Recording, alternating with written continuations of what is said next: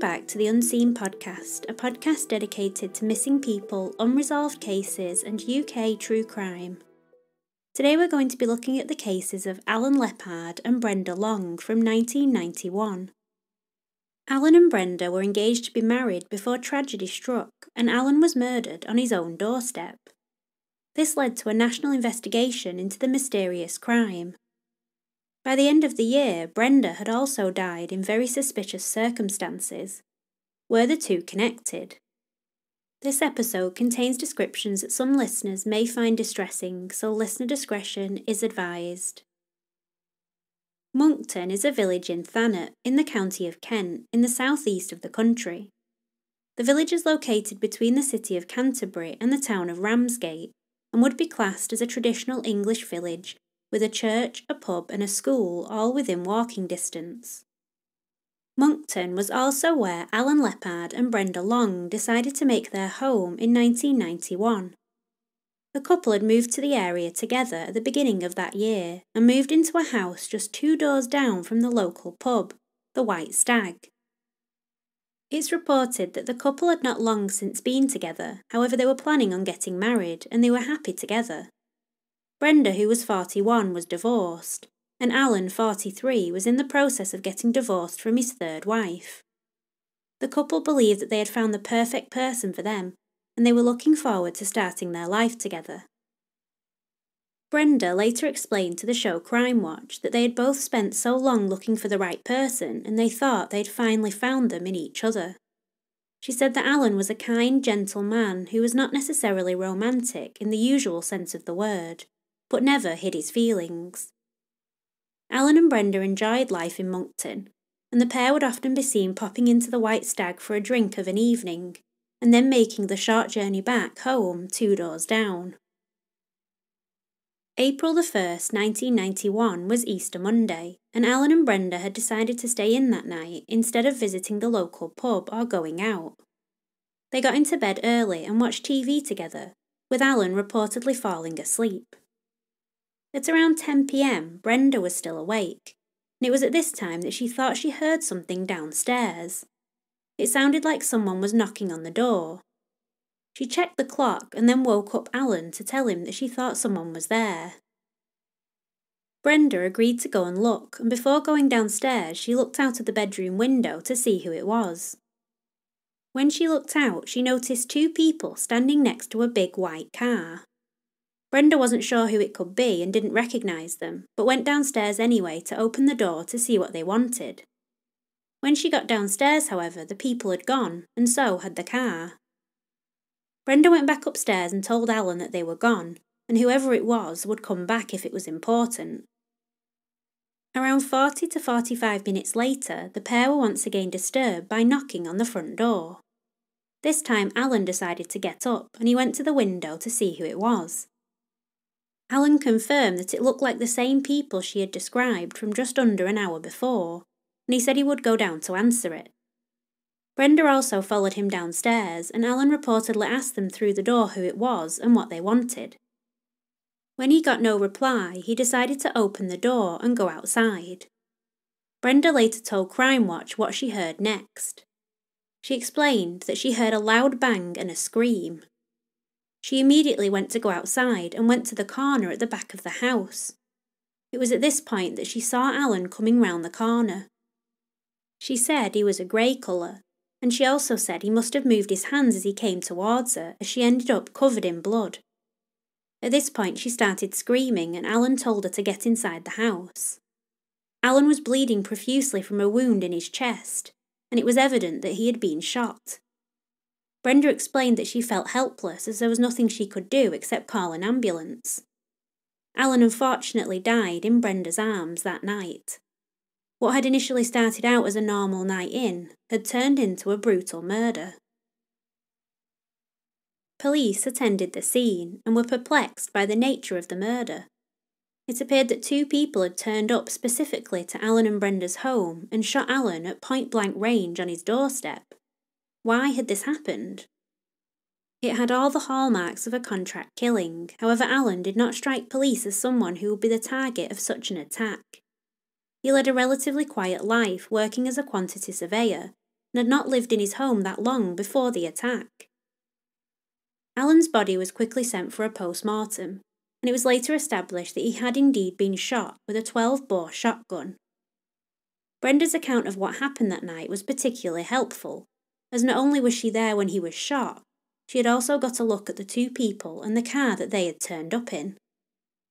Brenda began working with police to try and narrow down who these people were, and to figure out what they would want to kill Alan for. The village of Monkton was rattled by the shooting and could not believe that something like this could happen in their small community. It was a brazen crime, and one that did not seem to make much sense.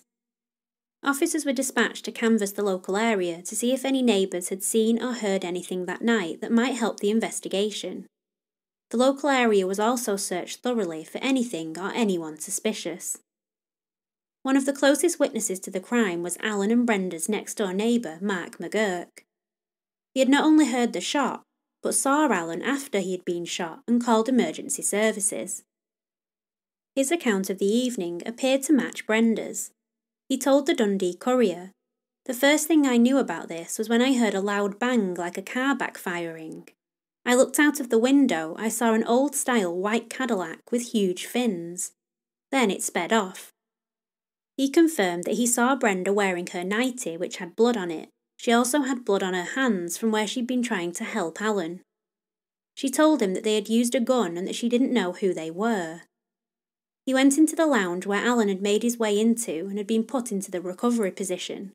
He stated, "There was blood everywhere. He was soaked in blood and so was the carpet. He was obviously dying. He was grabbing for breath." Mr. McGurk's statement clearly showed that Alan had been severely injured. Strangely, in the articles I can find, Brenda is referred to as Diane. However, it's apparent that it is Brenda that they are talking about, so I've assumed this was a mistake by the newspapers, as the articles came very soon after the murder occurred. It soon became apparent to the police that although this murder had the features of a professional hit, the killers could have actually been quite amateur. Officers were able to find a large number of witnesses who had seen both the same people and crucially the same car that Brenda described as being outside their home that night. The car had actually been spotted numerous times, and people had thought it stood out. The main reason for this was what the car looked like. The main description that was given by all the witnesses was that it was a big white American-style saloon car. This car was noticeable in the village as it was unusual, and not many people had a car like it. Only a month after the murder, the police documented these witness sightings on an episode of Crime Watch, in the hope that someone would recognise it from the description. The first sighting of the car that night came at around 8:30 p.m, just over 2 hours before the shooting took place. Claire Hodgson had been sitting watching TV in her living room when she heard what she thought sounded like a scuffle going on outside. She glanced out of the window to see two boys having what looked like an argument. Claire dismissed this, however, as she was looking out of the window, she noticed a car going by. The car caught her attention because it was an American-style car, and also because it was travelling very slowly down the street. She noticed that it continually drove up and down the street for the next couple of hours, and she remembered this because it struck her as odd. At a similar time to the first visit to Alan and Brenda's house, the car was spotted by two holidaymakers. They were staying at a nearby caravan park, and were walking just a few yards down the road from the couple's house. They also noticed a white car, and as they walked past they saw that there was just one person in the car, the driver. They got a good look at him on the way past, and later produced an e-fit for the police. They described him as in his late 40s, around 5 feet 7 inches tall, with light-coloured hair. Around 20 minutes later, another witness saw the car parked in the same place as the previous witnesses had described. He stated that he was leaving his girlfriend's house and noticed the car as it was parked in the spot he usually used when he went round to her home. He also described it as a big white American-style car. As he got in his own vehicle and went to set off, he noticed that a man walked past the pub and then got in the car. This sighting is important as it actually confirms the car must have been from abroad, as the man got in the left-hand side, and then proceeded to drive off. The car was then not seen in the village for the next 25 minutes, before returning to Alan and Brenda's house. These witness sightings were crucial, as it appeared to piece together some sort of timeline. Whoever was in the car had clearly been scouting out the area for a while before committing the murder, and due to this had been spotted many times. It also suggested that the killer or killers had a plan when coming to Monkton, and that the crime had been in some way premeditated. This also seemed to be confirmed by another witness that came forward. This sighting, however, was in some way chilling, as it occurred 3 weeks before the murder actually took place. The landlord of the White Stag pub explained that around 3 weeks prior he had been opening up the pub for the night. He said it was around 6:15 p.m. and the pub was empty as he'd only just opened. He said that a man walked in and asked specifically for Mr. Leppard. He questioned the landlord, saying he'd been told that he drank in there and was he in there right now. The landlord told him that he wasn't and the man left. Like the holidaymakers, the landlord was able to get a very good look at the man and help police make an e-fit of the person. He described him as being well dressed and wearing a red tie. He had piercing eyes, black swept back hair and a wide jaw. He was also wearing a gold bracelet on one wrist and a gold watch on the other. He stated that he believed he was between 35 and 38 years old. This was certainly an alarming interaction and suggested that Alan had been sought out in the weeks before the murder even occurred. The big problem in the case, however, was the question of why. The motive for this murder was not an easy one to pin down, and it seemed everyone who spoke to police about Alan were equally as shocked about what happened to him. On the Crime Watch episode, Detective Superintendent Nick Biddis was asked what he believed the motive might be. He explained they had a number of ideas, however nothing had yet been pinned down. He confirmed, however, that he believed Alan was an innocent victim, and that there was no evidence that he was involved with any criminal activity. He also explained that he believed the car in question was a large white or light-coloured American saloon car, however they were not sure about the make or model. He told the public that there had been another sighting of a similar car that night at around 11:10 p.m. in the village of Minster, just next to Monkton. The car had been spotted in the car park of a pub called the New Inn, and 2 men were seen getting in it. Detective Superintendent Biddis stated that he did not believe that this had anything to do with the murder. However, he appealed to whoever owned it to come forward, so it could be eliminated from their inquiries. He also appealed to any scrapyards or scrap dealers to come forward if they had any information about a similar car that had been sold recently or had come into their possession. Another line of inquiry that police were checking into was the nearby caravan park. It's reported that there are around 300 caravans located there, and that Easter weekend had been very busy with tourists and visitors.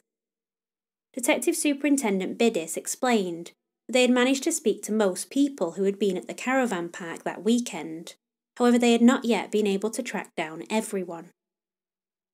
He appealed for anyone they had not spoken to come forward so they could also be eliminated from inquiries.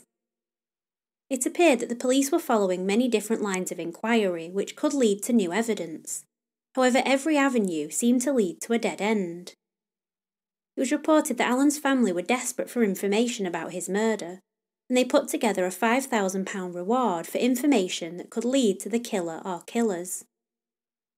Despite this large reward, information was not forthcoming, and over the next few months the leads did begin to dry up. The e-fits published also did not seem to jog anyone's memory, and sadly did not lead to any suspects. No motive seemed to be appearing as plausible, although newspapers did begin to speculate about Alan's love life, with the Sunday Mirror running a headline called "For-Wife Alan." This suggested that perhaps his former relationships had something to do with his death, despite there being no evidence to prove this. The headline focused on the fact that he had been married to his previous wife for only 7 months before leaving her, and described him as a quiet Romeo. Alan's former wife Wendy was spoken to by the newspaper, and she stated, "Some people may think I was involved, but I wouldn't have wished him any harm. "I'm devastated." This is quite obviously a classic example of tabloid journalism and speculation, as police have never openly made any connection to Alan's love life and the murder. Of course, due to the lack of evidence to the contrary, speculation will always appear, particularly in such a mysterious crime.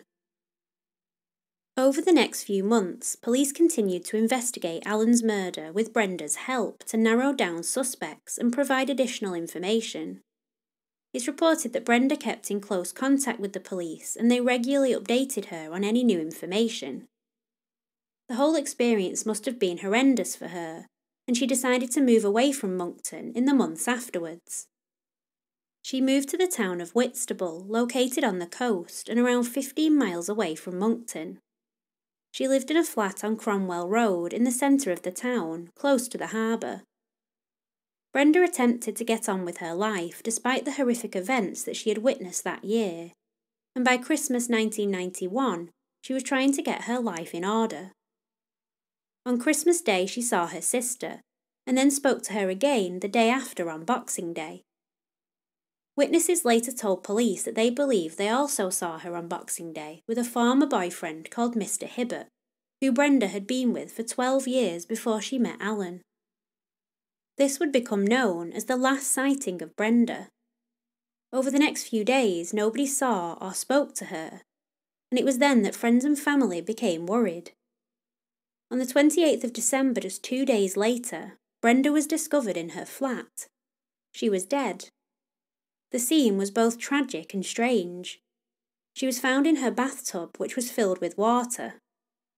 There was an empty packet of pills floating in the water along with a suicide note that had been placed close to the tub.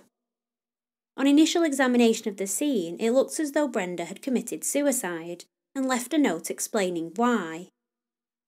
While very sad, this could possibly have been a plausible explanation given the trauma that she'd been through. However, this would not be the conclusion of Brenda's case. Her body was sent to pathologist Dr. Alexander Gibson for a post-mortem, and he discovered something strange.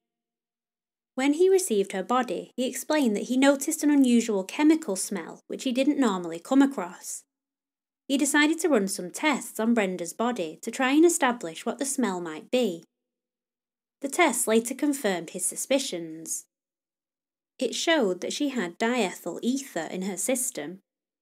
Diethyl ether was toxic and would cause someone to pass out if it was inhaled. Dr. Gibson also noted that she had bruising to her face, specifically over both sides of her nose, which matched the theory that a pad of some sort had been held over it. The police had not found any such pad at the scene, suggesting that she could not have applied it herself and then disposed of it. Brenda had not committed suicide. All evidence pointed to her being murdered. It's reported in Kent Online that Dr. Gibson stated, "Someone applied the ether to her face by means of a pad without consent. She had been drinking, and it's likely that she lost consciousness very quickly, possibly in just a few seconds when the ether was administered. This was a deliberate and violent assault." The coroner, Richard Stewart, later ruled a verdict of unlawful killing and described Brenda's case as one of the strangest and most disturbing cases that I have dealt with in some time. This revelation was a huge shock. First Alan had been murdered, and now Brenda. Why had this happened? It was immediately clear to police that both murders had to be looked at as part of the same investigation. Detective Superintendent Biddis became part of Brenda's investigation as well, and later told the BBC, "You cannot look at one case without looking at the other." It was clear that Brenda had been a large part of the investigation into Alan's murder, and that she had information that could possibly lead to a possible conviction in the future. This would have been a significant motive for someone to want to get rid of such a threat. The sighting of Brenda with Mr. Hibbert, the former boyfriend, was also looked into. However, he denied having anything to do with her murder or aiding in her suicide. Nothing more has been published about this, which suggests that the police did not look much further into him as a suspect. The situation was so strange, and the rumours that this had been a contract killing began to circulate. The police, however, refuted these theories, stating that there was no evidence that they had any association with criminal activity, that there was no proof to suggest that this was the motive. Without an apparent motive for Alan's murder or Brenda's, the cases became cold. Throughout the 90s, there was not much movement at all on either case, with the shocking crimes being left in the police files. In 2011, it was reported that the cases were going to be once again reviewed by a cold case inquiry team. The police put out another appeal for information and gave a statement about the progress of the case. Mr. Dave Stevens from the cold case team told the BBC, 20 years on, we're still no closer to establishing a motive for either murder. We can't say definitively that the two deaths are linked, but there is every chance that there is a connection between the two. There was speculation at the time that this could have been a contract killing, but there is nothing to suggest that either Alan or Brenda had any involvement with criminality. Unsolved murders are never closed. Despite this new appeal, there has been nothing new published about the case since then. It does not appear that the new investigation has led to any new suspects. The cold case team did speak to Detective Superintendent Biddis, who had since retired. He explained how the case has affected him, particularly as he'd worked closely with Brenda before her murder. He told Kent Live, Brenda Long was a key witness to the Alan Leppard murder that Easter weekend. It has to be a pretty rare event where the senior investigating officer knows the murder victim. In the 9 months after Alan's death, I regularly updated Brenda on the inquiry, and as a key witness to his murder, we had a duty of care to look after her welfare and safety. Did we ever have any reason to suspect her safety was at risk? No. Brenda was a very likeable, popular person. She was affable, and there wasn't an evil bone in her body. We had no reason to believe that either she or Alan were involved in any criminality whatsoever. They were just tragic victims. The whole raison d'etre for me being a police officer was that I could bring people to justice. It would give me immense satisfaction to know that the case might be solved. It's evident that everyone involved in these cases were affected by them. Alan and Brenda's murders were both shocking and unexpected, and it's believed to this day that they were both innocent victims of what was a mysterious set of events. So what do we know about what happened to Alan and Brenda? I personally don't think the cases can be looked at separately, and that Alan's murder must have had some connection to Brenda's. It's reported that the couple had no criminal connections. Therefore, it would have been unlikely that Brenda would have been murdered due to separate circumstances unrelated to Alan's murder. So it leaves us with the question, who murdered Alan? Police have ruled out a contract killing as the reason, and have stated that although it had the hallmarks of one, the perpetrators may well not have been as experienced as first thought. Could it have anything to do with Alan or Brenda's pasts? There is also no evidence to suggest that either. Another theory is that perhaps it was a case of mistaken identity, and that Brenda was killed to stop her from telling the police what she knew. This is also a little doubtful, mainly because of the man asking for Alan by name at the pub 3 weeks earlier, and the fact that Brenda had already been speaking to the police for around 8 months at the time of her murder. The other possibility could be that Brenda's murder was in no way connected to Alan's, and the motive was completely different. There are many theories, but barely any evidence to prove it either way. This is the unfortunate thing about this case, we simply don't know enough. These are shocking crimes, one happening on the doorstep and one in Brenda's home. It's something that you cannot even imagine, and the fact that both are still unsolved is even more alarming. Since 2011, there does not appear to have been any more progress made, and up until this recording, there has been no new announcements. I really do hope that evidence is found in the future, and police have stated that they are not ruling out being able to use DNA to help solve it, implying that there is DNA evidence to test. This does provide me with some hope that Alan and Brenda's family and friends get some closure for their murders, and crucially some answers. If you know anything about the murders of Alan Leppard and Brenda Long, please contact Kent Police on 101. Thank you for listening to today's episode, and thank you to all of our patrons for your amazing support of the podcast. If you'd like to have a look at what we offer on there, including bonus episodes, ad-free, early access, and stickers and shout-outs, take a look at the link in the show notes. You can also support us by leaving us a review wherever you listen. Please do connect with me on social media on Twitter, Facebook, Instagram and YouTube, or you can send me case suggestions or questions to my email at theunseenpod@gmail.com. See you again for the next episode in 2 weeks. As always, I'm Caprice and this has been Unseen.